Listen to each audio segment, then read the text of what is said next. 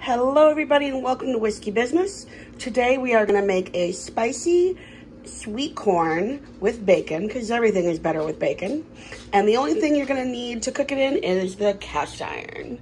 So we're going to have corn, bacon, we have 2 jalapenos, 1 good sized habanero, some garlic, and of course our whiskey. Today we are drinking Elijah Craig small batch, barrel proof. Let's get started. I've got my 2 jalapenos, 1 habanero, about 4 cloves of garlic, 4 or 5 cloves of garlic, and 5 thick cut slices of bacon, all cut up. A little tip if you are cutting onions and garlic and you want to get rid of that smell off your hands is to wash your hands with a stainless spoon or fork with the dish soap.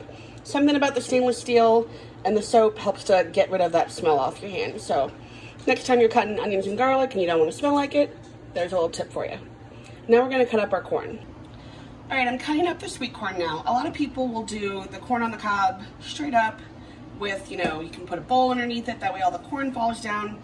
To me, it's just a little bit easier and more stable for me to cut it down on the side. And this way I can also make sure I'm getting all of those good sweet corn juices from the corn on the cob. So just hold it flat, and then you don't have corn spilling everywhere. I've got my cast iron nice and hot, so now we're going to add our bacon first. We just want to cook this until it starts to render down the fat, but not all the way. And then once that cooks for a few minutes, we're going to add our garlic and our pepper. The bacon is getting nice and rendered here. I don't want it to get crispy, so I'm just going to add a little bit of whiskey to make this more of a whiskey business dish and give that bacon a little good flavor as well.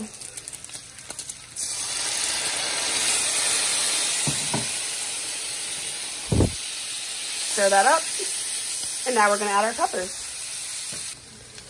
My peppers and my garlic have been added, and we're just going to cook this on a medium heat just until I can see that the garlic is starting to get nice and translucent. You don't want it to brown, and then we'll add our corn. If you don't have fresh peppers, I've made this with pickled ones before, and it's really just as good. But I had fresh ones on hand from going to the farmer's market, so I'm using what I have on hand. I've also cooked this on the grill, and it gives it a nice extra little smoky flavor and using the cast iron, it's a perfect way to cook that on the grill too. Just added my sweet corn, gave everything the nice good stir and coating so that bacon fat can get absorbed in all of the corn. I'm going to cook this for a little bit.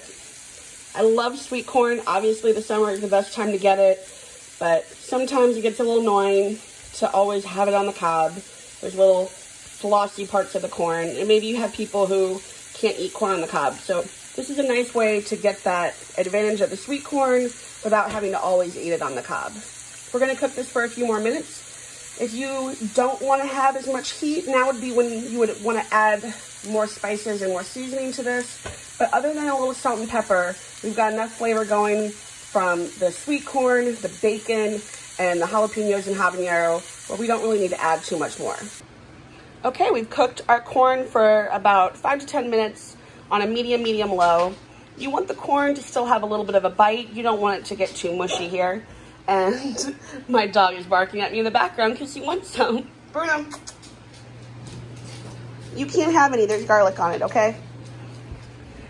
And we're going to pair it with some leftover London broil and a Southwest avocado Caesar salad.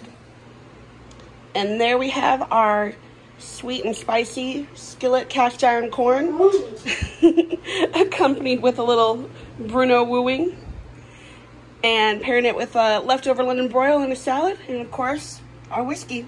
I hope you enjoy. Make sure you hit like and subscribe and hit the little bell so you receive notifications. And I hope you ignore my dog acting like Chewbacca in the background. Enjoy, everybody.